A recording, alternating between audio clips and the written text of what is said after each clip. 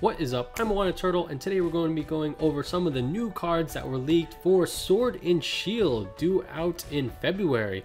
Yesterday we did 10 Pokemon that stood out to us. If you haven't seen that, definitely go check it out. Today we're going to hit another, it's not 10. There are some reprints that we just were notable, so let's get right into it. First card we're going to be looking at is Regirock.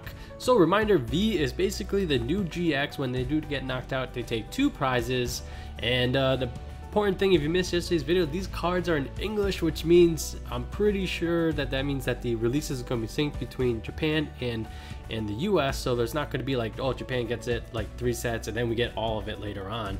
But so let's take a look at Regirock, coming in at 220 HP. This guy is not that complicated, he's pretty simple. But anytime you do have a Pokemon with a lot of HP and a outrage ability, Raging Hammer, 30 plus 1 damage for every damage counter you have. This basically puts your opponent in an awkward situation. It's like, you need to take me out, you need to one-shot me, otherwise you're gonna have problems. I'm gonna deal tons of damage. I feel like actually that was happening quite a bit with Reshizard. Sometimes you can put your opponent in awkward position today with Reshizard in that regard, where it's you have to one-shot it, or outrage is just going to, the crackback is going to be not worth the damage. And then we also have Rocky Tackle for 3 energy, which does 190. This does 90 damage to yourself. You know, I'm wondering if you can just, let's say your opponent knocks out your active, you throw out Regirock, and then you do 190, hopefully knocking them out, and then, yeah, you only have 190 left. But if they can't do that, which that's a good amount of HP, you know, your crackback is probably going to knock out whatever they toss out next. So I feel like Regirock V is not the most exciting thing, but I feel like it's going to be effective. Next, we're going through some of the new supporters and trainers. We're going to start with Professor Magnolia. Pretty straightforward card. Discard your hand, draw 7 cards. Super strong. And one thing I just want to note is that there's no shuffle here. It's not like discard, there's no shuffling, because you don't shuffle. It's not like Cynthia where you shuffle the rest of your hand. You know, I think sometimes I'm not a big fan of like discarding cards just because, like, oh, what a waste. But it's, you know, 7 cards, you can't argue with that, you know, just that pure card draw. Just refresh your entire hand, doesn't matter where you start. This thing's definitely gonna be really good, and there are tons of cards out there that want stuff in the discard to interact with it. So Professor Magnolia, going to be very strong. And we're moving on to Marnie. I think Marnie's my favorite from Sword and Shield, over Nessa and over Sonia. Yeah, I'm really excited to see what the full art Marnie is going to look like. But let's take a look at this card. Both players shuffle their hands without looking, and put them at the bottom of their decks. Then you draw 5 cards, their opponent draws 4. So this thing does a lot of stuff packed into one card. So first off, it affects you and your opponent, brings them to 4, which is kind of like N in a way, but it just like it's locked at 5 and 4, so you do get a little bit card advantage over your opponent. You refill your hand to 5, just helps you cycle through your deck. One interesting thing, remember Professor Magnolia, there's no shuffle, neither is here. So let's just say your opponent did a bunch of tutoring, got a lot of cards in their hand, but they weren't able to play them. Well, guess what? You can put them all at the bottom. Same thing for yourself, though. And it's like, you know what? Until you can make yourself shuffle, you will not be able to see any of those cards. So I feel like that could be a very interesting effect that could be very relevant. And on that, it's just a good way to cycle through your deck and your opponent to disrupt your opponent's hand. So Marnie, I think, is going to be relevant, and super excited for the full art. What else we got? Evolution Incense. Super simple card. Going to be super strong in my opinion. Now, one thing I'm not sure is if a V Max Pokemon is a evolution Pokemon. I think the card does say that it evolves from like Lapras V or Meowth V, so I think it is evolution. I'm not entirely sure. If that is, that's amazing. Even without that, you know, there's tons of really strong evolution cards out there that are non-V, and I think this thing is just like a free tutor. It's like Cherish Ball basically. So this card is very strong and I like it.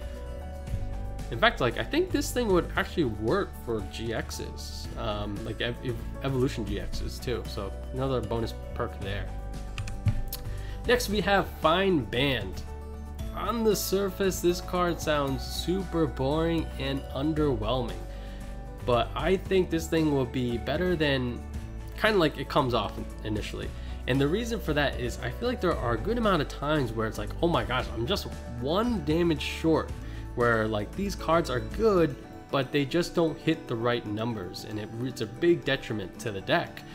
Fine Band could just be that little tweak you need to make some things really nice. I feel like one example is when Reshizard, and when Pikaram was still around, when Reshizard was still around, but when both of those guys in their heyday, it's like, oh, Flare Strike, 230, but 1 shy of knocking out a Pikaram in 1 go. I feel like there are other examples. Anything that could do 270, like 280 is such a perfect number because a lot of Pokemon can get to that 270, but then just leave your Nuzgas or your Reshiram at 1 HP, and it's something like simple as a Fine Band, or just like, all right, that's just that 1 damage you need, and now you're good to go. So Fine Band sounds underwhelming, but I think it'll actually be useful. Alright, here we have a bunch of reprints. One of them is not a reprint, but it's basically a reprint, although it's technically a different card. Pokemon Catcher, and these are just really strong trainers in my opinion. Pokemon Catcher, flip a coin. If heads, swap out your opponents. You know, no discard. No, you don't need 2 of them. Just 50% chance to just swap your opponent's active Pokemon. Crushing Hammer, I think it's still legal today, and like, you know, almost gives me like PTSD from like Pidgeotto prison decks. It was like, oh my gosh, I can't do anything. This is so boring. So Crushing Hammer's not going anywhere. Flip a coin. If heads, discard energy from your opponent's active Pokemon. Team Yell Grunt, the supporter version of it. Same thing as, I think they're like the Team Skull Grunt. Maybe there's a Rocket version as well. And then Great Ball, search, look at the top 7 cards of your deck, find a Pokemon, add it to your hand. All stuff that I think is very strong, that is basically coming back. Here we have the Meowth VMAX.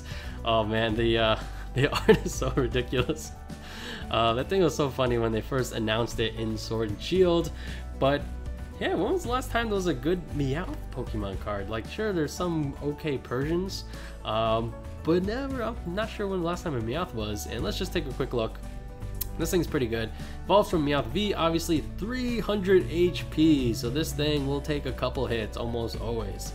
And it only has 1 attack. I feel like the VMAXs are very simple, which I don't mind. VMAX or GMAX Gold Rush for 200 damage, 4 energy, draw 3 cards.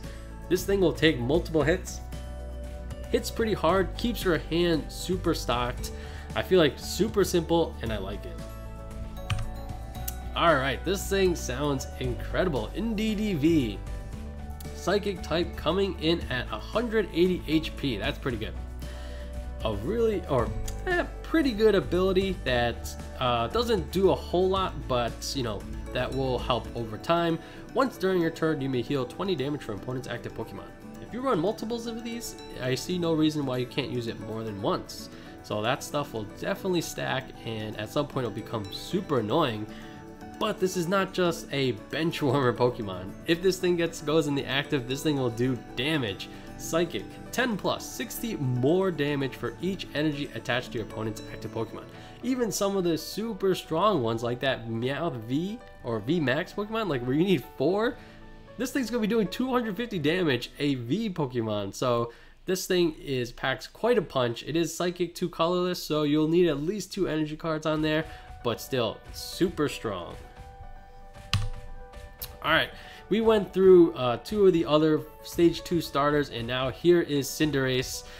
Coming in stage 2, obviously 170 HP, very cool ability and attack. So actually we're gonna hit the attack first. Flare Striker, not to be confused with Flare Strike. 190 damage, discard 2 energy from this Pokemon. A very classic fire effect where you discard energy, but its ability Libero just makes it super flexible. Once during your turn, when this Pokemon moves from your bench to your active spot, you may attach up to 2 fire energy cards from your discard pile to it.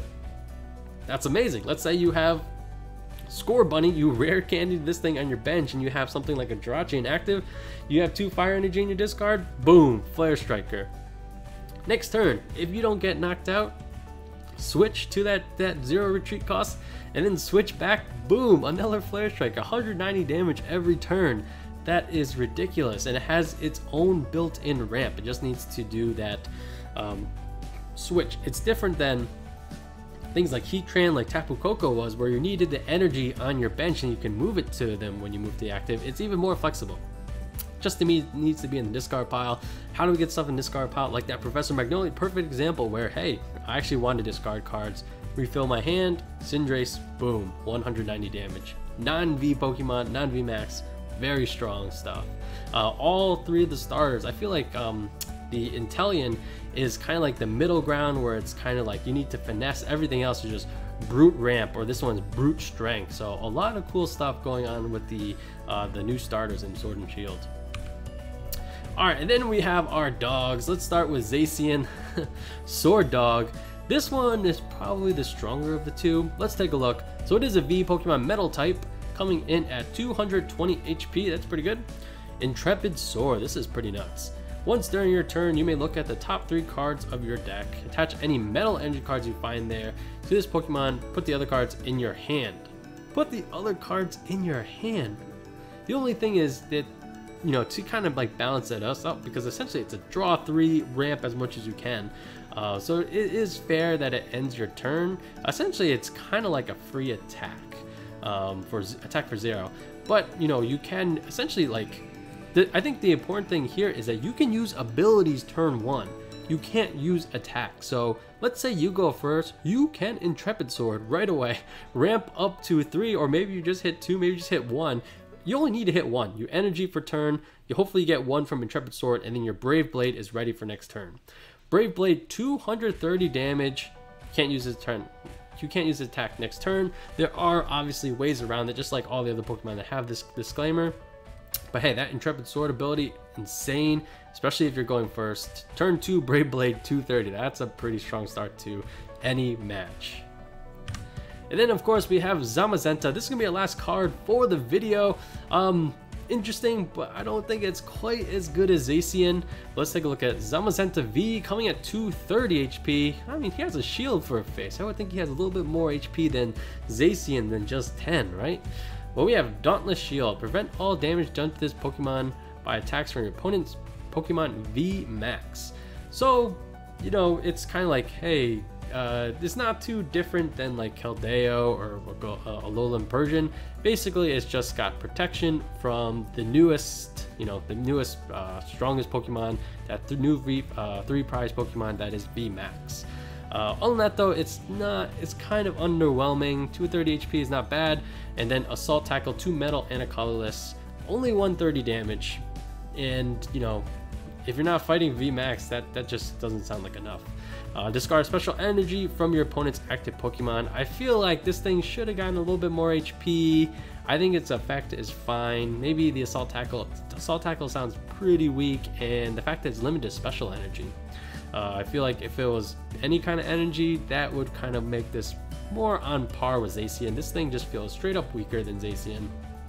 But yeah, when you're just defensive, when your face is a shield, I guess you can kind of expect stuff like that. So that's gonna be our last card for today, and those are all so far the leaked cards from Sword and Shield that really caught my eye. As always, guys, let me know in a comment down below what your thoughts are, and what potential synergies you see between existing cards, maybe cards we mentioned in yesterday's video. And if you haven't seen that, definitely go check it out.